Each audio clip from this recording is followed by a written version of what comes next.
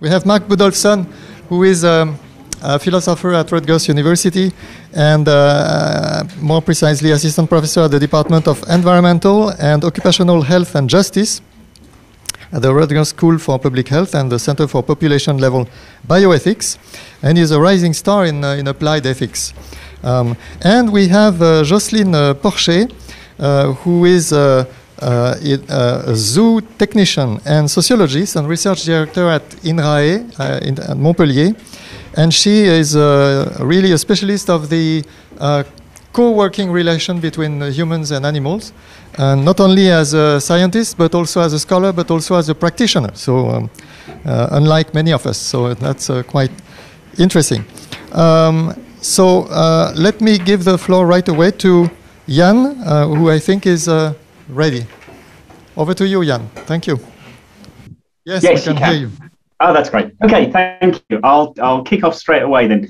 Thank you very much for inviting me to talk today. I'm going to talk on the subject of bringing climate, biodiversity and other ecosystem services into economic decision making. Our experience of this, particularly working with governments, is often summed up with this sort of warning.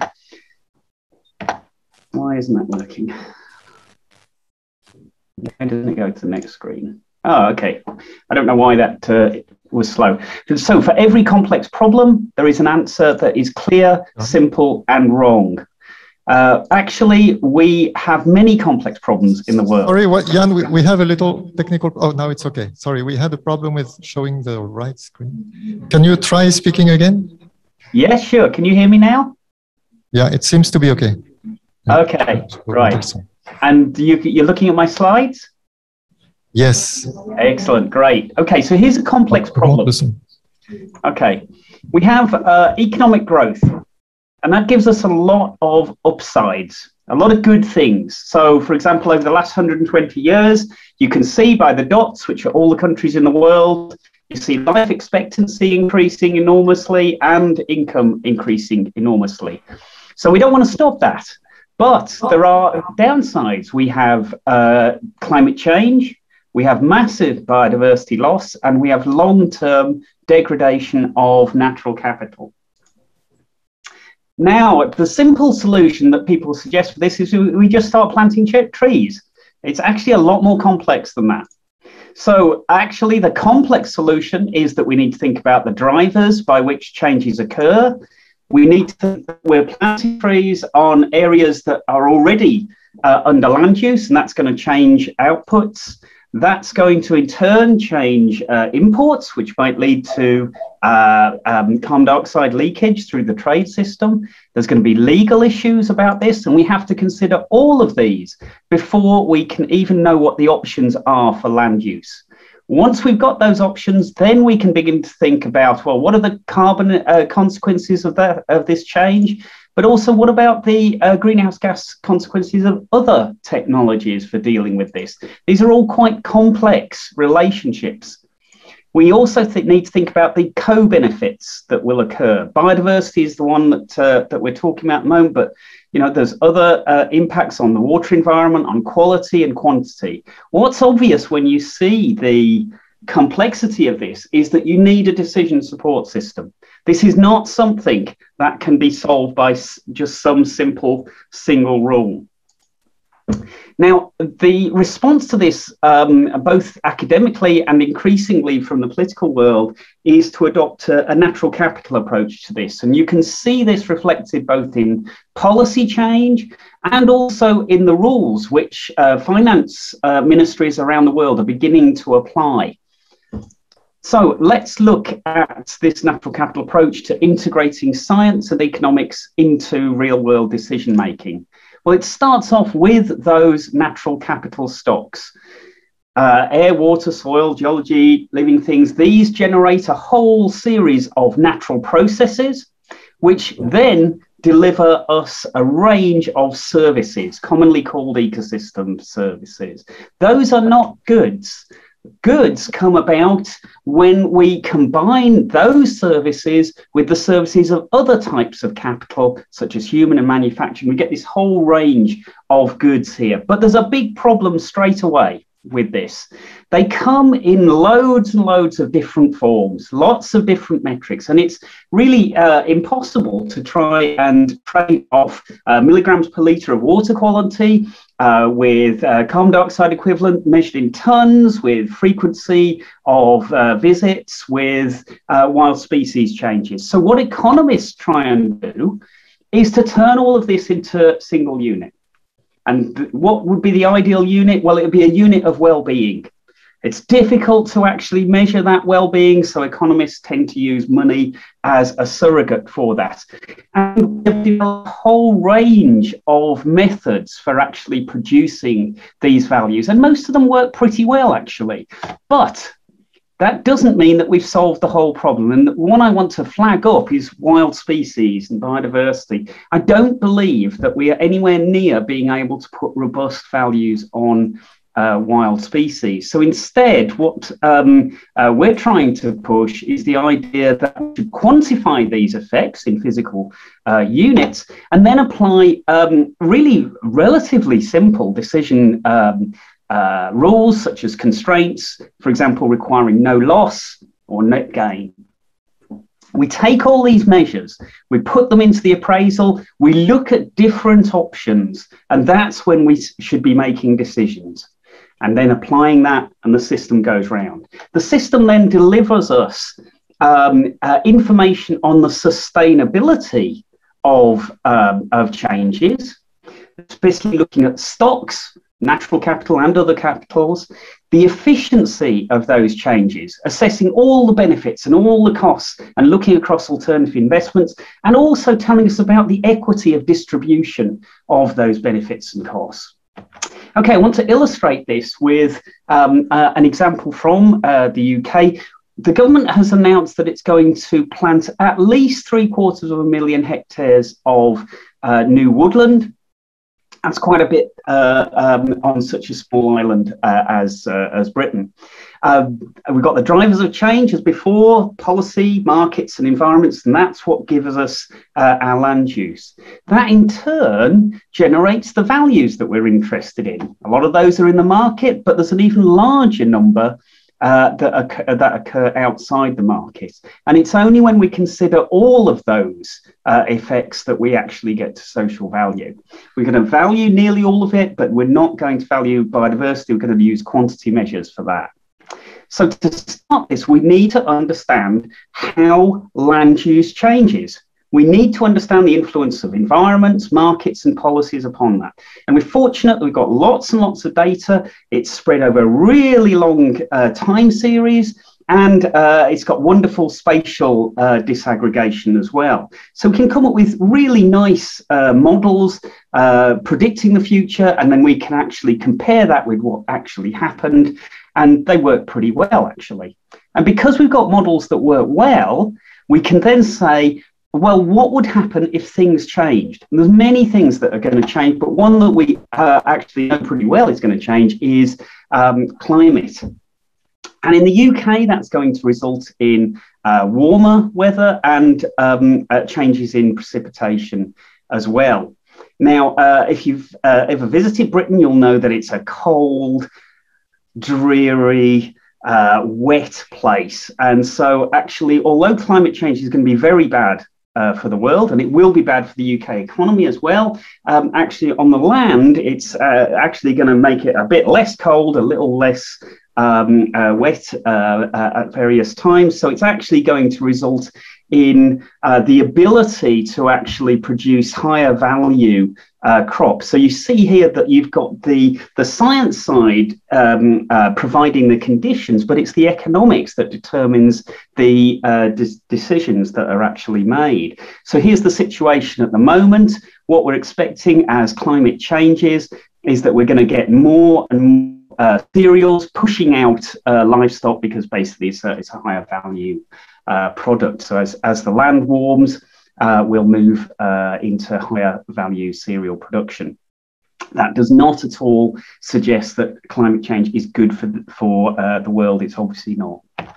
Now, what we've been developing for nearly 20 years now is a series of models that link all of these different things together. So we've got the agricultural and land use models that links to water quality models, which is not looking good because all that extra cereal, that's going to generate a lot of nutrient runoff, and that's going to have some pretty negative effects on the ecology of the country.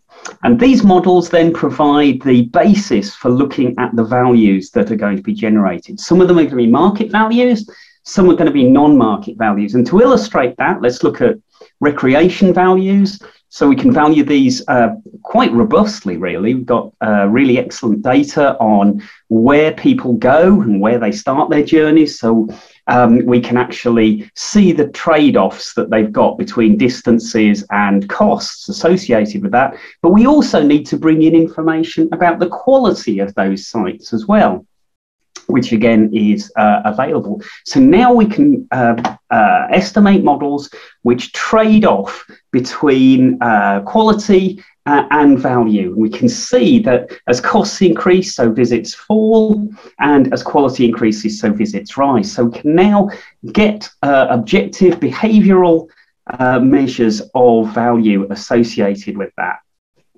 We can automate this for the whole country. So these models operate at a very high resolution across the whole of the UK, and you can see there the recreational values that come out of that. If you know anything about the UK, what you can see is that they're highest where people live, and they're quite low in some of those remote, beautiful but inaccessible areas across the country. And that means that if you want to change the provision of sites, you want to change land use, you ought to be doing it near to where people live. That will give you much, much higher value than if you do it in distant locations.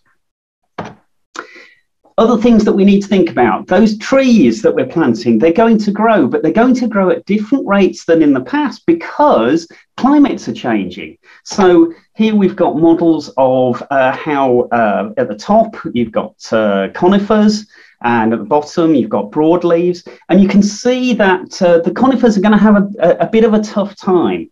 So actually, as the weather becomes rather hotter and drier than they would like, they're actually going to grow more poorly. Whereas continental species, such as oak, will actually perform better in the UK as climates warm.